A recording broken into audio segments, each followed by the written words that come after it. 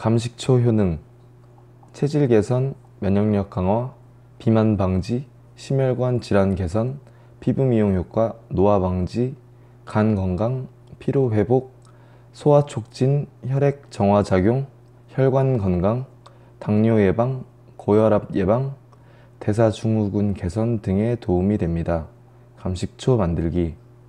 재료 준비: 떫은 감 10kg, 백설탕 700g, 항아리, 비닐, 고무줄, 칼, 수건, 함지박, 소쿠리. 감식초 만드는 방법: 감을 씻어 감 꼭지 날개를 제거하고 수건으로 물기를 닦아냅니다. 칼로 감 꼭지를 제거하고 다시 물기를 제거합니다. 감 꼭지를 따내고 발효식초를 만들면 곰팡이가 잘 생기지 않으며 맛이 깔끔해집니다.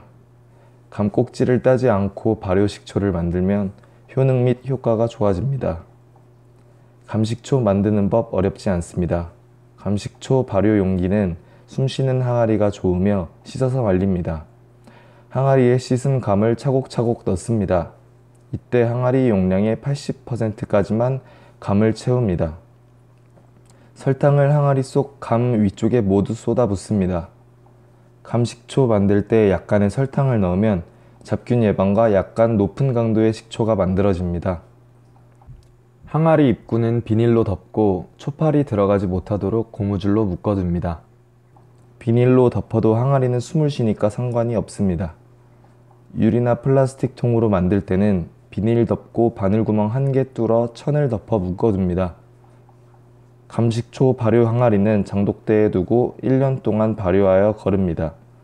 거른 감식초는 밀봉하여 실온 보관하며 음용합니다. 감식초 먹는 법: 감식초 소주컵 1컵과 물 소주컵 4컵을 섞어서 식후에 바로 마십니다. 구독, 좋아요, 알림 설정 눌러주시고요.